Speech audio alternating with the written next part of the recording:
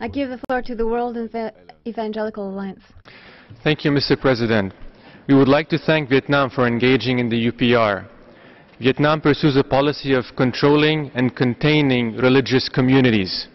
The 2016 law on belief in religion requires the registration of religious communities in order to operate legally. Registered communities are closely monitored, while unregistered communities, including Protestant Christians, independent Chow Dao and Hoa Hao groups, and independent Buddhists, remain suppressed. The mostly unregistered ethnic minority Christian churches in mountainous areas are especially affected by the government's control and containment policy.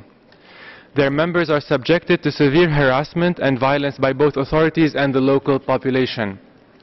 We deeply regret that Vietnam has not accepted UPR recommendations to revise the 2016 law on belief and religion. Contrary to Vietnam's assertion, this 2016 law is not in conformity with international human rights standards.